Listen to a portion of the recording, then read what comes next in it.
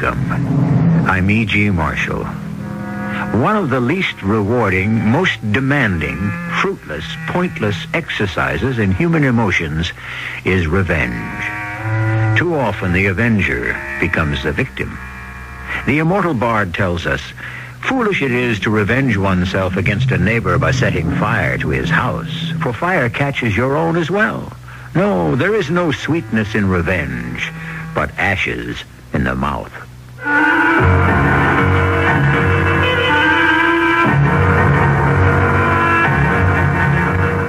Our mystery drama, Masks, based on a classic by Richard Marsh, is written especially for the Mystery Theater by Gerald Keane and stars John Beale.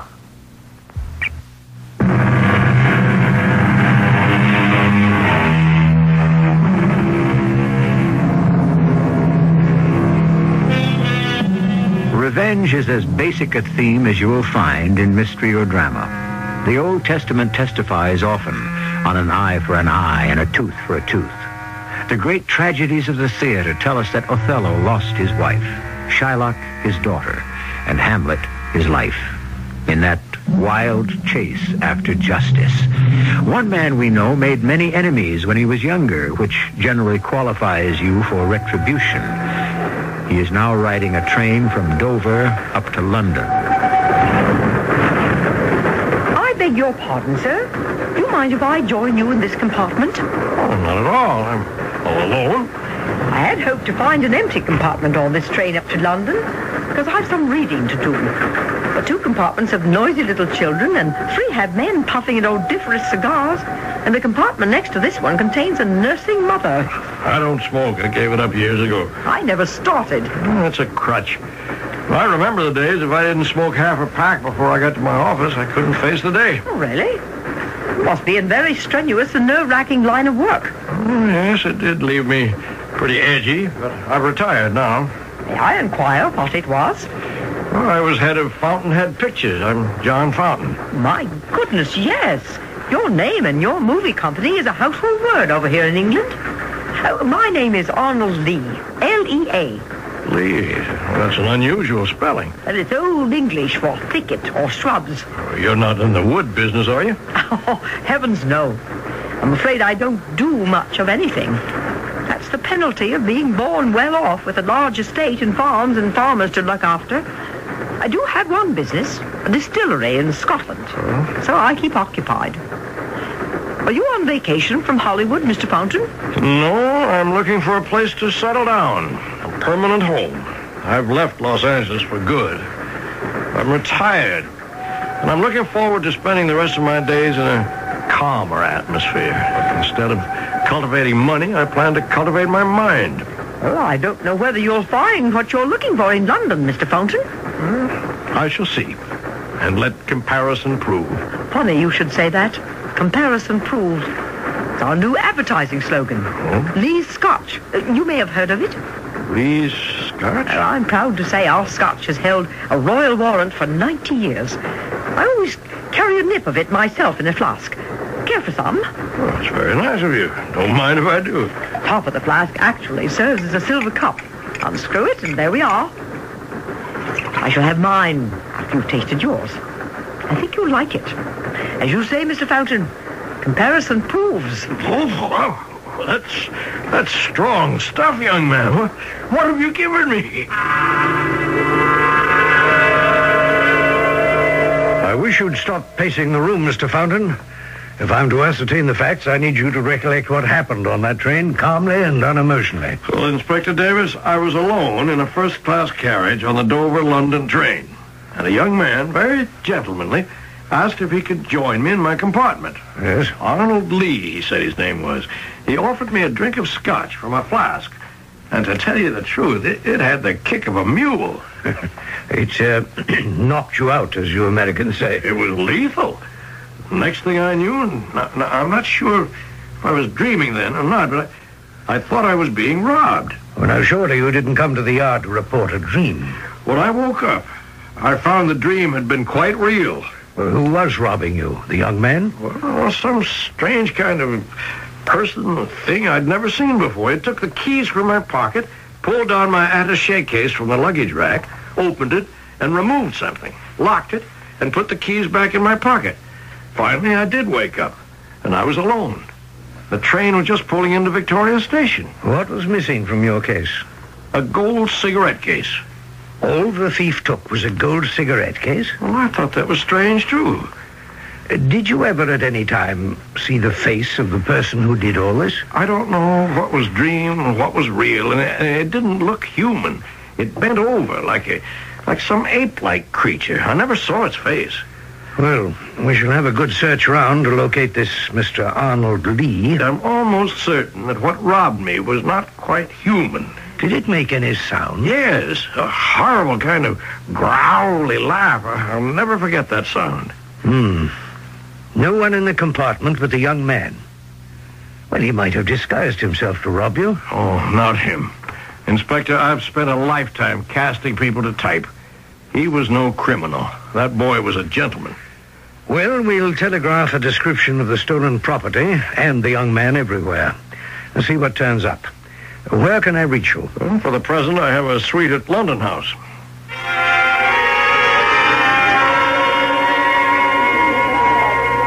Excuse me, madam.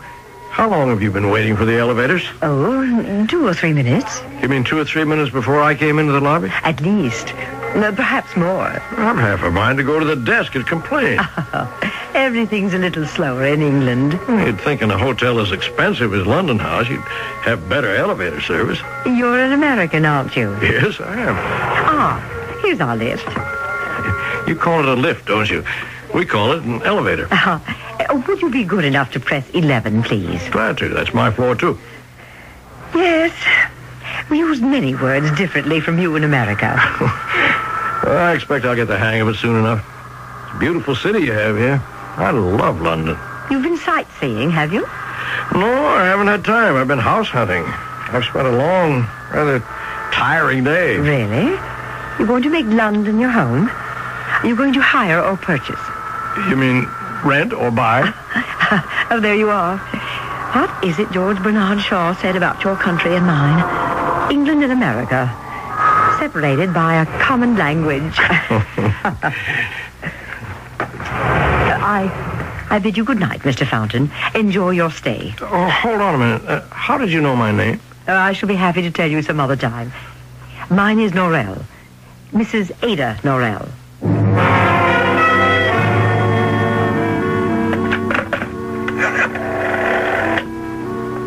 Hello, room service? This is John Fountain. Where's my dinner? I ordered it almost an hour ago. Hold on. There's a knock on the door, probably the waiter. He certainly took his own sweet time. If this food is cold, I warn you, I'm sending him right back downstairs. Well, there's no one here. Where's my dinner? What is this? Hey, you! You down the end of the hall. Say, aren't you that young fellow who was in my train compartment? Hey, come back here. Son of a gun. That's him.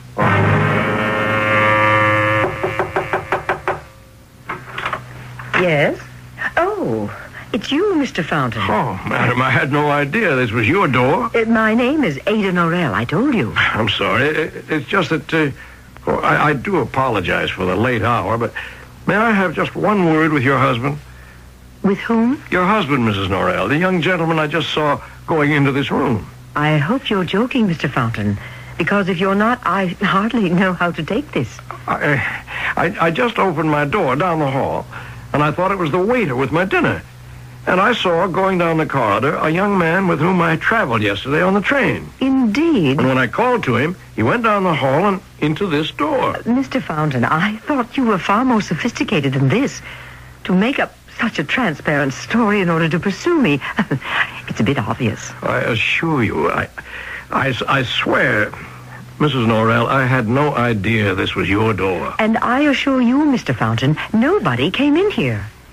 My husband passed away 3 years ago, and you are the only gentleman in this hotel with whom I have the slightest speaking acquaintance.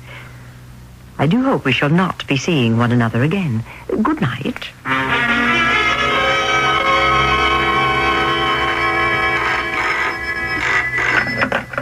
Yes? Hello? Who is it? Mr. Fountain, Yes? Who's this? Inspector Davis, Scotland Yard. Oh. I'm downstairs in the lobby. Sorry to stop by so early in the morning, but I have some information I'd like you to verify. May I come up? Inspector, I wonder if you'd mind waiting for a few minutes. I just got up. What time is it? After 9, Mr. Fountain. Good heavens, I had such a terrible, sleepless night. I'll take a quick shower and get some clothes on. Will you come up in, say, 10 minutes? I shall. I'm sorry to hear you had a bad night. I thought when I came to England that the pressure and the strain in my life would disappear, but I have to tell you, Inspector Davis, I don't know. I haven't felt so dog-tired and washed up since I was in the middle of production in Hollywood. I thought those days were hard on me, but the past 2 days, I don't really like this. I've been subjected to some pretty strange goings-on. Would you mind telling me exactly what? Well, yesterday evening, I saw that young man who rode to London with me on the train, the one who gave me that drink. Oh, yes, Arnold Lee. You saw him? Yes, right on this floor, no less. He knocked on my door. I'm sure he did. And then ran down the hall and into the room of a lady I met here, a guest in the hotel. There's something going on, some kind of a game or something. She said he never went in there. This lady, is she a friend of yours? No, I just met her. She's extremely beautiful, a widow, and surprisingly, she knew my name. I don't find that surprising. So did I, the moment you walked into the yard the other day. You knew me? My dear Mr. Fountain, your name as a movie producer is extremely well known. We in the British Isles are devotees of the flicks. But right now, I'm more interested in a lady's name. Mrs. Ada Norrell. I did say, didn't I, that she was extremely attractive. Beautiful, in fact. Yes, you did. Well, this Mrs. Norrell has nothing to do with my visit this morning. Well, you're on to something already? Have you located my cigarette case and that creature? We're not quite sure. You said for an instant you saw this person who was robbing you, but you were uncertain as to whether you saw the face. I show you this photograph and ask, is there any resemblance?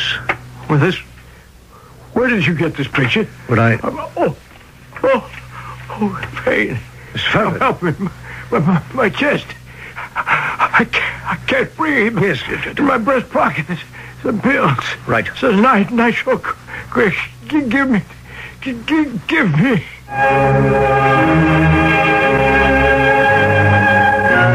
A heart attack. A nitroglycerin pill to alleviate the pain. The inspector quickly places the tablet under the tongue of the gasping man. It will dissolve, and John Fountain will recover. But what was it about that photograph that shocked him so much that his heart was affected? I shall return shortly with Act 2.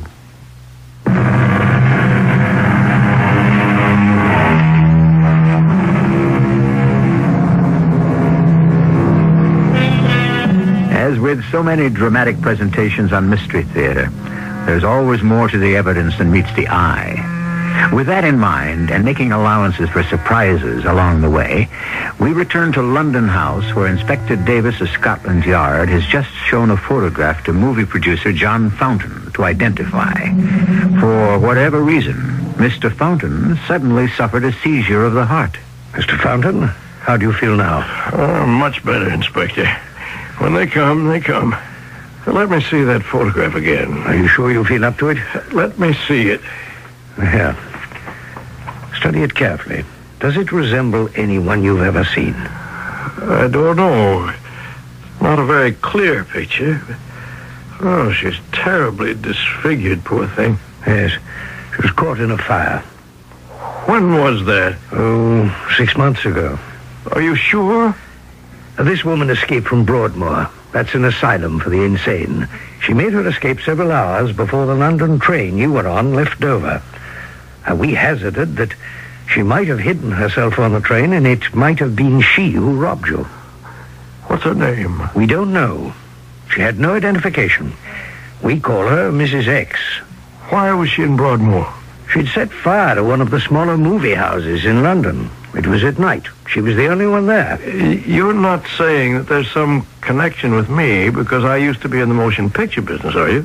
Well, I'm not saying it's unconnected. Was there some particular movie being shown? Where was the fire? Well, she managed to get into the projection room. Tried to set fire to the film, but it wouldn't ignite. And then she went down into the lobby and lit a match to the drapes. They'd not been fireproofed. They were showing a revival of old movies that week. What movies? Yours, Mr. Fountain. What? A festival of the best of the Fountainhead pictures.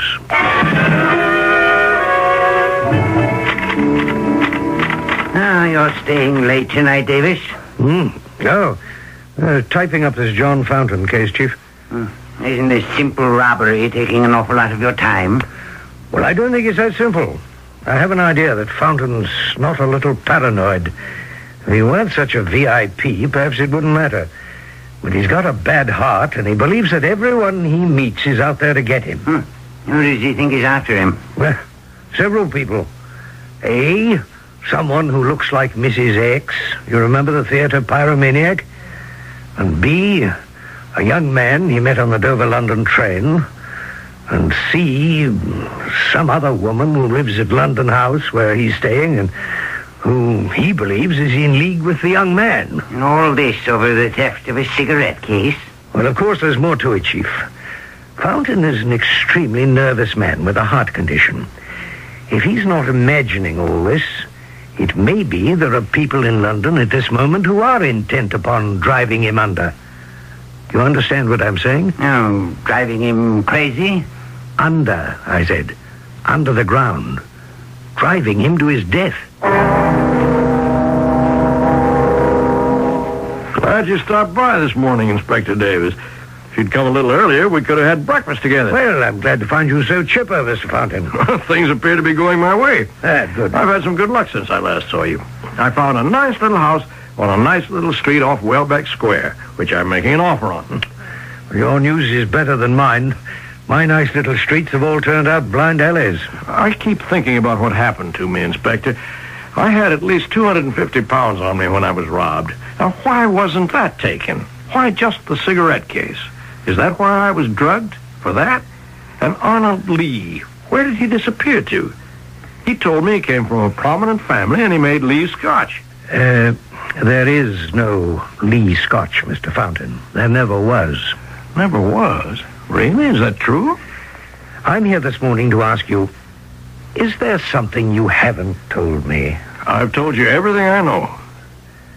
Tell me, why does the loss of that particular cigarette case bother you so much? I'm sure you can afford many more. I attach great sentimental value to it, that's all. Why do you? It was given to me on my retirement from Fountainhead Pictures. Inside are inscribed all the names of those I made famous. Actors? Actors and directors and writers. All of them had their names engraved inside that cigarette case? Almost all. Some had died or moved away, or got out of the picture business. If you'll excuse me, that might be my real estate agent. They may have accepted my offer. Hello? Mr. Fountain? Yes, who's this? Ada Norrell. Oh, yes, Mrs. Norrell. Are you still here at London House? I haven't seen you recently. I had a visit from Inspector Davis of Scotland Yard. You did? It was rather annoying. He questioned me about a young man you said you saw going into my room. Now, I don't know why you keep insisting on this, Mr. Fountain, but I can tell you I was very angry indeed. I am sorry, Mrs. Norrell. How can I make it up to you? Well, at least you sound contrite. I am. I'll do anything so you'll forgive me. How about dinner tonight? And the theater afterwards, huh? No, that doesn't intrigue me. But if you'd like to accompany me on a visit to the Tower of London this afternoon, I suppose I could forgive you. The Tower of London? Why, yes, I've never been there. Good enough. I shall meet you in the lobby at 3. No, better yet, 2:30, right inside the Tower enclosure. Goodbye. I'll be there. Mrs. Norrell, Inspector. She didn't like your questions. Oh, really? She didn't seem to mind at the time. She is, by the way, as extraordinarily beautiful as you told me. That woman. Had I met her 10 years ago, I could have made her into one of the biggest stars ever to hit Hollywood. Mm-hmm. She's got something. Not only an unusual and photogenic face, but a lovely manner. Yes, I could have made a big star of her. What did Mrs. Norrell call you about? To join her sightseeing. I said I would. Well, if she upsets you that much, why do it? I don't know how to analyze it, but for some reason I'm drawn to that woman. A certain charisma, maybe. It's what we always look for in a movie actor. It has nothing to do with acting talent. Don't ask me why. I hardly know her, but she has that quality. Yes, all right. So long as it distracts you. Where are you going? The Tower of London. Be careful. Don't get locked up in the dungeon.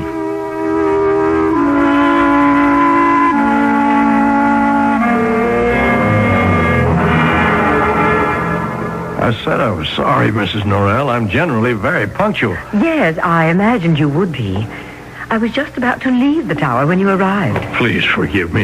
An hour late is unforgivable, but I don't know what's wrong with me. I went down to hail a cab, and suddenly I didn't feel well. I had to sit down in the lobby. Are you serious? Well, perhaps you shouldn't have come out at all. Oh, no. I'm perfectly all right now. I just hope I haven't spoiled the afternoon for you. We don't have much time left before they close, and I did want you to see as much as possible. Look at all these towers in Yes, here. actually 18 of them, all with different names, including the Bloody Tower. They say it was originally built by the Romans to honor Julius Caesar.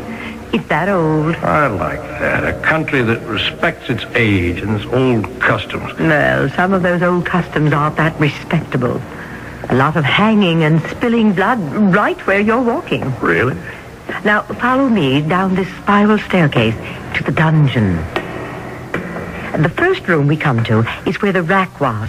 People were pulled apart for their crimes. All those bells. Oh, that's the curfew. That means closing up time.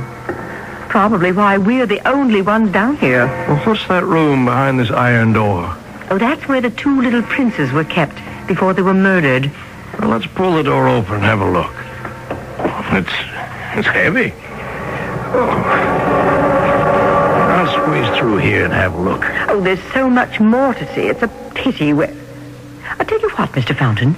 Suppose I go and find one of the yeomen and ask his permission for us to stay on a while after closing. And don't go away now.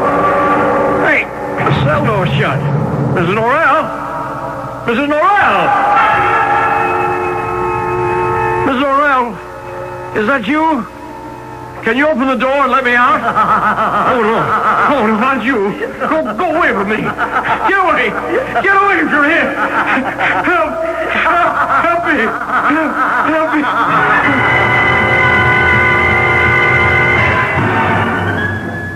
The nurse said it was all right for you to receive visitors. How do you feel today, Mr. Fountain? How long have I been in the hospital? 2 days. I don't know what to make of all this. Well, if you're feeding up to talking today, I'd like to know what happened. I was going to ask you, Inspector. I don't usually wake up 2 days later and find myself flat on my back in bed. You've forgotten, Mr. Fountain? Wait. No, it was all a nightmare. Wasn't it? I didn't really see anybody, did I? Well, you had a seizure in the Tower of London. The guards came by and found you in the dungeon. Somehow you'd locked yourself in. Fortunately, it's happened before. A visitor gets very excited, releases the door, finds himself locked in, faints, and so they know exactly what to do. They whisked you off to London Hospital, and since you're an American, they called me. She did it. I'm sure of it. Who did what? Mrs. Norrell. And then she sent that hideous creature to the cell. She came up to the door and laughed at me. Can you be more detailed? Well, the door to the dungeon has a little window cut into it. I was calling for help. Then all of a sudden, this demented face appeared in that little window and laughed at me. Had you ever seen this person before? I don't know. Was she the creature that robbed you on the train? I don't know. Don't ask me. Mr. Fountain, in that dungeon in the Tower of London, you were heard to say, you, go away from me, get away. It sounded as if you knew who it was. Now, who was it? I tell you, I don't know. Mr. Fountain, we can't help you if you don't help us. Now, bear in mind, the Yard has taken everything at face value. There have been no confirming witnesses. It's all your story. There are those at headquarters who have definite doubts that you ever had a cigarette case, or that it was stolen, or that you were drugged by a young man on a train. Why would I say all those things if they weren't true? It was that mad woman, the one you call Mrs. X.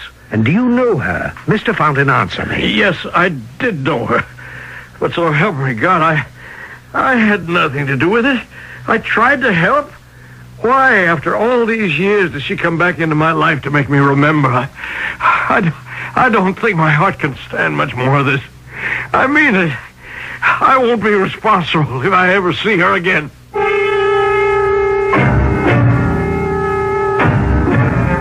I think we're beginning to see the elements of a tale of revenge. The cast of characters: a retiring movie magnate, a widow of extraordinary beauty, a young man on a train, and a Mrs. X, a woman with a disfigured face. Could it be that what began as a simple robbery may have consequences beyond imagining? As I've often told you, when we are 2 acts into the plot, wait and see. I shall be back shortly with Act 3.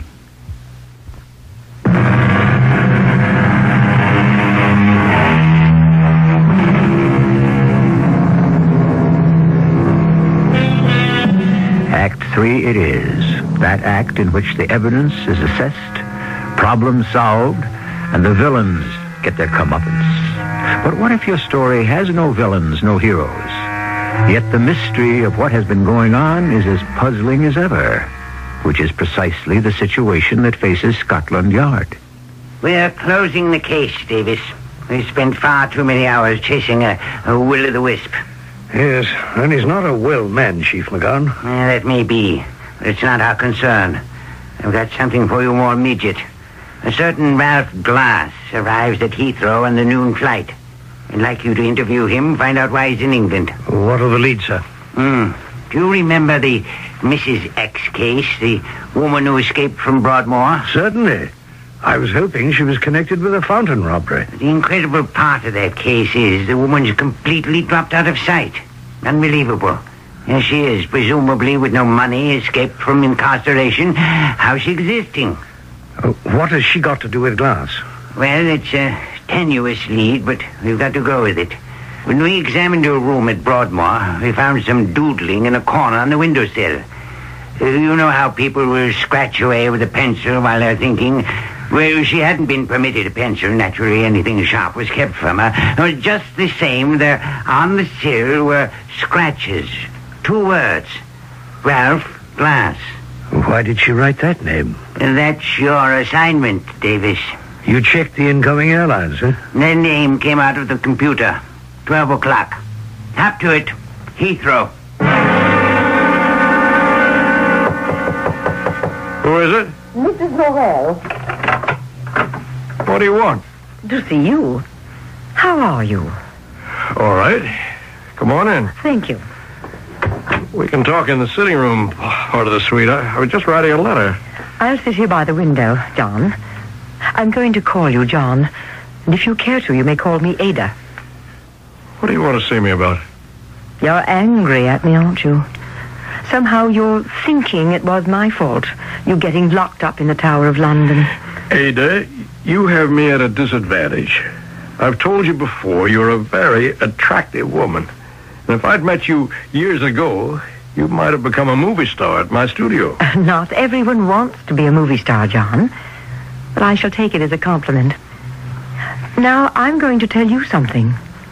When I came back to the dungeon that day to find out you'd fainted and been taken away to the hospital, I was beside myself. Nobody would tell me which hospital. And finally, after calling every hospital in the phone book, when I located you and was told John Fountain had suffered from a heart attack, well, you don't know how I blamed myself. I don't know what to say. I guess I'm very surprised. So we've made up, have we? Well, sure we have. Are you dining in the hotel alone tonight? I don't know that I feel up to going out or even into the dining room. Suppose I order a light dinner for the both of us and have it brought up to my room. After all, you won't have to walk far. I'm just down the hall. Okay, Ada. That's very nice of you. And forgive me for Well, I don't know what. You're forgiven. I'll see you at 7 then. Are you Ralph Glass? Yes, I am. I was told by Customs to come into this office. Yes. I'm Inspector Davis, Alien Division, Scotland Yard. Oh? May I see your passport, please, sir? Yeah. Is there an address where you can be reached? Well, I'll be staying at the London house. I note you list your occupation as makeup man. You're not planning to conduct any business of that nature while you're here, are you? No, not at all. I do makeup for the movies. I haven't come here to work. Are those your bags the porter's just brought in? Oh, yes, they are. Just put them down there, will you please, porter? Thank you. You may go. Mr. Glass, would you mind opening your luggage? Well, not at all. Do you think I'm smuggling in something? The smaller suitcase first, please. What are these, Mr. Glass? Those are facial masks. What are they made of? Oh, very thin, painted latex. An invention of mine. I see. What do you do with them? Well, when an actor has to play an older person or a disfigured person, we use these masks instead of makeup. You see, it's very pliable. Your own skin can breathe through them, and they're as lifelike as a human hand can make them. Indeed. Hold this one up. Extraordinary. I do believe it resembles a lady I interviewed quite recently. Oh? I would say this is no ordinary character makeup. These masks are works of art. I've been waiting an hour. Did your plane get in late, Ralph? I had a run-in with the British Customs, and then an interview with Scotland Yard. What did they want? I don't know what he was after. I had to open my suitcases. Probably drugs. You? Smuggling drugs? That's a spot check. Every so many passengers, tag, you're it. Now, what is it you want from me? Now, that's a nice way for a brother to talk. Well, I didn't fly 3,000 miles for chit-chat and compliments, Lorna. Is he here? Yes. Right down the hall, in fact. Are you sure you want to go through with this? I haven't waited 10 years for nothing. What did you bring? A couple of extras and the new one of Lorna Dale. I'll show you. Get the suitcase onto the bed. There. Here's a spare mask of Ada Norell. Good. The one I'm wearing is getting a little cracked around the mouth lines. I brought along a duplicate of Arnold Lee, in case you needed that mask. Yes.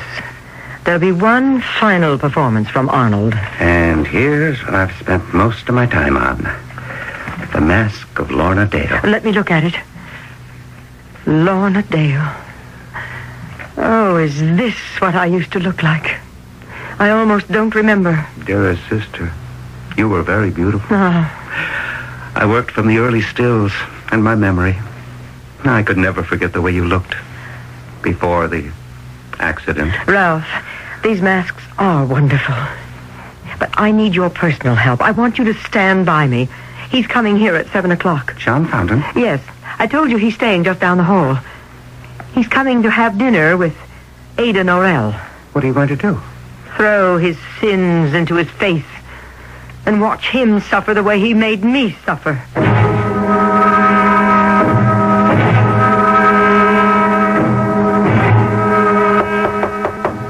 Who is it? It's me, Ada. John Fountain. Oh, come in, John. I'm just finishing dressing. Where are you, Ada? I'm in the bedroom. Be out in a minute. Fix yourself a drink. Thank you. Can I fix you one? Then I've ordered wine with dinner. I'll wait for that. I'll just have a whiskey and soda. I have a surprise for you, John. A visitor to see you. Say, aren't you... Yes, indeed. Arnold Lee. How do you do, Mr. Fountain? What is all this? Do you remember your gold cigarette case, Mr. Fountain? I have it. Not so fast. Don't be grabby. I'll read you the inscription. With affection and respect to the founder of Fountainhead Pictures. And it's signed by all those nice people you put on the map. All but one. Who is that, Mr. Fountain? I thought you stole it. Give me that. Oh, sorry, I dropped it. Oh, how careless of me. I've squashed it flat by stepping on it. Good goodbye. I have to go now because there's someone else who wants to say hello. Ralph, your old boss, John Fountain, is here. Come on out to the bedroom. Hello, John. Remember me?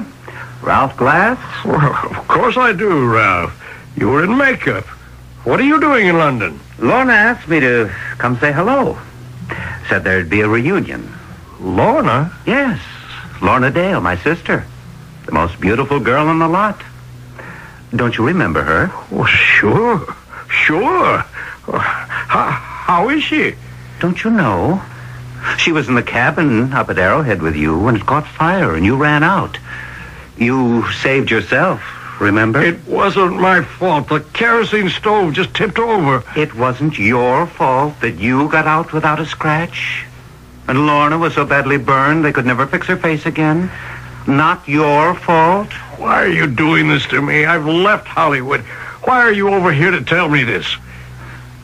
I know, John. You're trying very hard to escape, but things keep happening to you, don't they? How would you like to see Lorna Dale right now? Oh, no. No, please. Yeah, you have no choice. Lorna? Would you come in, please? Hello, John. Long time no see. Oh, Lorna. Oh, you're beautiful. You haven't changed at all in all these years. Remarkable, isn't it? Considering what my face looked like after the fire. I had no idea plastic surgery could be so restorative. I don't believe it, Lorna. Not a mark on my face, is there? Look closely, John. Fantastic, no? Now, I want you to keep looking. Ralph, help me off with this, will you? Now, look, John. Does this face of Lorna Dale look more familiar to you? Or did you prefer the mask of Lorna Dale? Oh, no.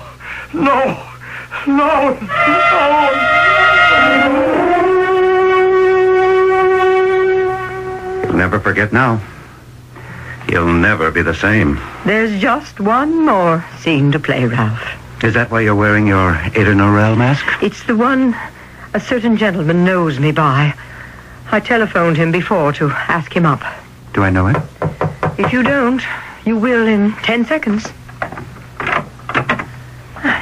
Inspector Davis, it was good of you to stop by so late at night. The yard doesn't keep hours, Mrs. Norrell. This is my brother, Ralph Glass. Oh, yes, we met. But I didn't know you were related. I asked you here to confess to setting a fire, escaping from an asylum, engineering a robbery, and almost, but not quite, worrying a man to death. Inspector, did you ever hear of a motion picture actress called Lorna Dale? I certainly did. I had a crush on her all through school. What happened to her? She and the studio head were caught in a fire in a mountain cabin years ago. Did she die? Only her face. Inspector, I want you to write 3 names down on a piece of paper. Go ahead. Arnold Lee, Ada Norrell, and Lorna Dale. And then take a very close look at those 3 names. Mrs. Norrell, I already have. Oh? The names Arnold Lee and Ada Norrell and Lorna Dale are all the same anagram. The same letters transposed to make 3 different names. It was I, the same person, transposed to make 3 different people. But how could you? Ralph, show Inspector Davis the masks. Of course, those masks. Now I see a fire, a burnt face. Mrs. Norrell, you are really Lorna Dale. Yes, I am. I hope you will let me pay for the damages to the theater and for escaping from the madhouse. I am not crazy. May I call you Lorna Dale? Of course. Miss Dale, I can straighten out matters with both the Yard and Broadmoor.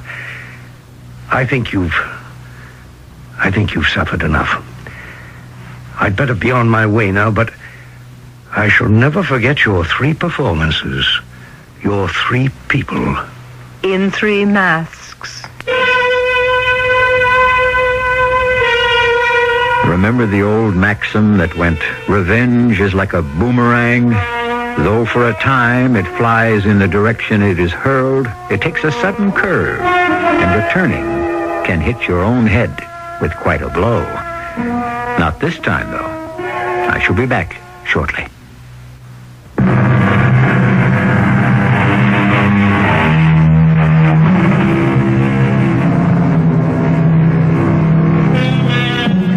Rather than leaving you believing that revenge is sweet, or that I endorse revenge in any shape or form, let me say that the best manner of avenging ourselves is not by resembling him who has injured us.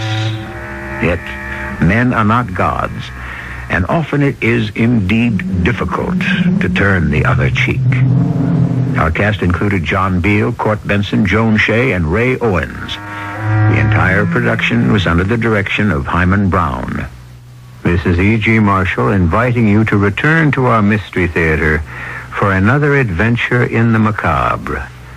Until next time, pleasant dreams.